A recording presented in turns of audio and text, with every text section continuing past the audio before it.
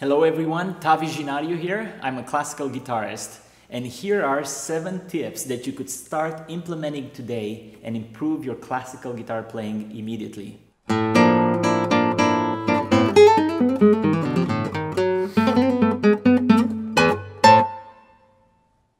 The 6th change that you could implement today to become a better classical guitarist is to practice smartly. What do you mean by that? You have to practice with intelligence. I remember being in college and I was practicing 5, 6, 7 hours a day, and I was working really hard, and many times I felt like I was like a rocking chair, a lot of movement but no progress. I was recycling my repertoire, playing everything from beginning to the end, hoping against hope that it will get better, and never did. I had to change the way I was practicing. You have to be patient in the way you practice. If you cannot play something technically accurate, that means that you're trying to play it too fast, too soon. Practice is really a numbers game. So any passage of music, if you bring it down in tempo and use a metronome and work your way up in speed as you feel comfortable with that specific section, you're going to get much better results.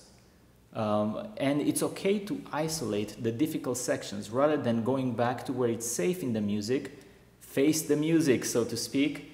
Work on that bar that constantly gives you problem and constantly causes your anxiety to rise during performances of a certain piece. So just go straight to that problem passage, isolate it, and then put a metronome on it. Be patient and work that section slowly, and then as you become accustomed and as you become comfortable with that section, increase the speed 2 beats per minute, no more than that. For example, here is a section from Villalobos Arpeggios. That was not very clean, right? That's because I was trying to play too fast, too soon. I have to slow it down. So maybe the speed I'm able to play it comfortably is this.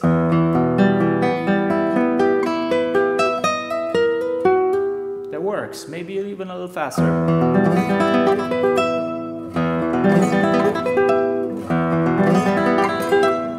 And then it gets better. Now I practiced this many times before, but take it slowly and make progress little by little. You may not be able to go from 80 beats per minute to 160 within one day, but if you break it down over a period of 2 weeks, you may be able to get there. And your growth and your security level and comfort level will be enhanced all the more. Part of practicing with intelligence is also applying what's called verbal processing. This is one tool that is so underutilized in music pedagogy. What happens when I intend to do something better, when I intend to play a certain passage more accurately, it turns out that I can't. Because simply thinking about it does not engage my brain in the same way as talking about it does. So let's say that I make a constant mistake. So it's getting to that 12th fret. What I would like to do is to verbally process that, because as soon as I verbally process that mistake, identifying exactly what I did wrong and telling my brain what I would like it to do better and what I would like it to change the next time I play it, engages my frontal cortex, and it brings all this information in a part of the brain that's a lot more vigilant. And so what I would do with this section is, the mistake that I made is that I didn't go far enough to the 12th fret with fingers number 2, 3, and 4. In fact, I landed on the 11th fret instead of the 12th fret. So what I would like to do instead, and this is part of the verbal processing, telling my brain what to do, I would like to make sure that after I make the position change from the 8th position, I go all the way up to the 12th fret. So let's see if that works. So if you find yourself making a repeated mistake, start identifying specifically what the mistake is and tell your brain what you would like it to do differently the next time you play it.